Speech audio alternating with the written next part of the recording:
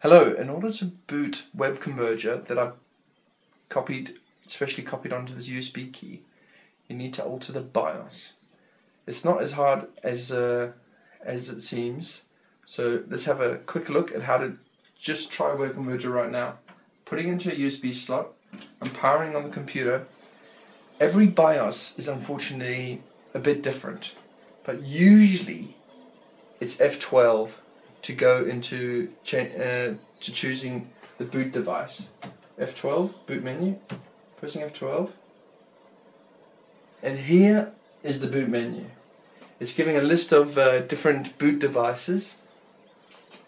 Floppy, LS120, not too sure what that is. The USB disk usually comes under hard disk or USB HDD. On this particular BIOS of this particular machine, I've discovered it shows up under hard disk option. So here there's 2 hard drives on this machine, as well as the USB hard drive, which shows as the button store and go drive.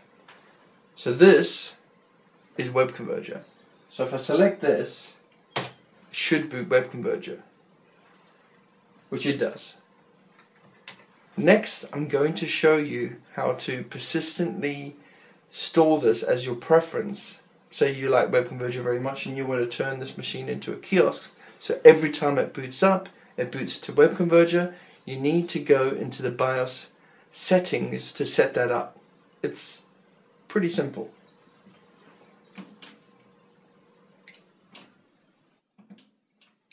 To go into the BIOS settings to make a persistent change, it's usually delete to enter that BIOS menu. Delete. Now it says entering setup, and we have this sort of DOS style configuration menu. So here you need to find where the boot priority is set up.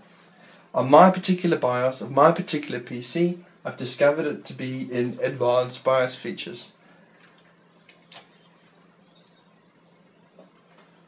Here I can see the first boot device is disabled.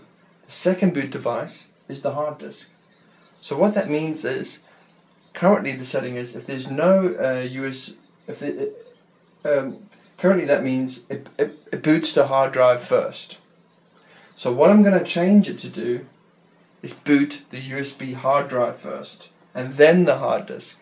So what would that mean is that if this disk is in the machine, it boots Webconverger at first, and if it isn't in the machine, it will boot the default hard drive in that machine. So when I select that, pressing enter, there's a whole range of devices I can choose from. I'm looking for the USB HDD option, which is right here.